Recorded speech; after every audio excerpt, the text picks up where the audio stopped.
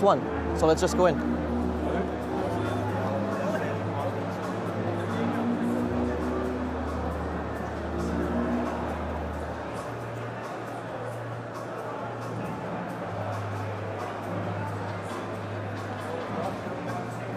So one thing you're going to notice right away as we go in is one of the three pillars of the new EA Sports Ignite engine.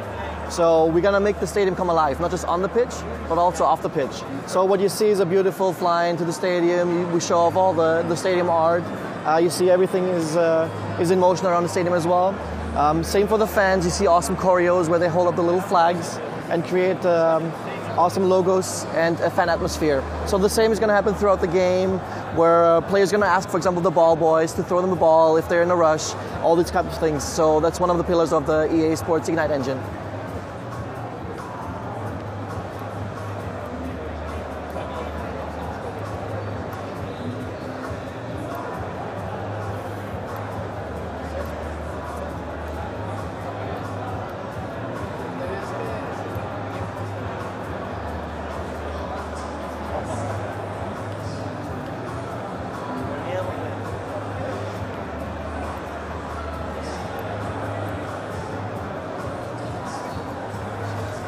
The other things you're going to notice is the pro player intelligence and the true player motion.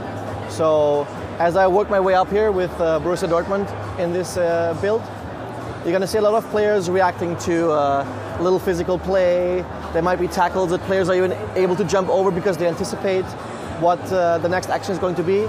And that will only happen on the Xbox One on the next generation of consoles.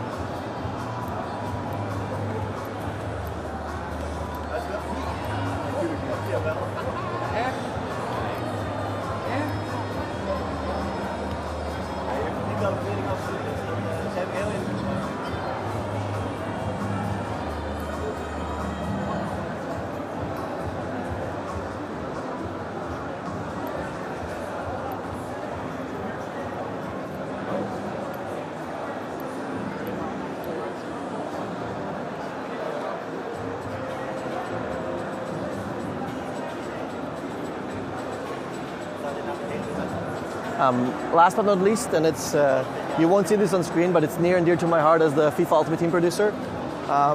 We announced it only on Microsoft, only at Xbox One and 360.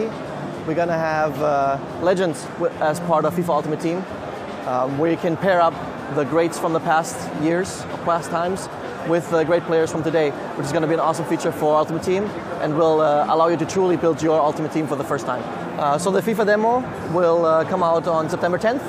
And the game on the Generation 3 console, so PS3 and Xbox 360, will come out on the 24th of September in North America and on the 27th in Europe. Thank you all for watching. Bye.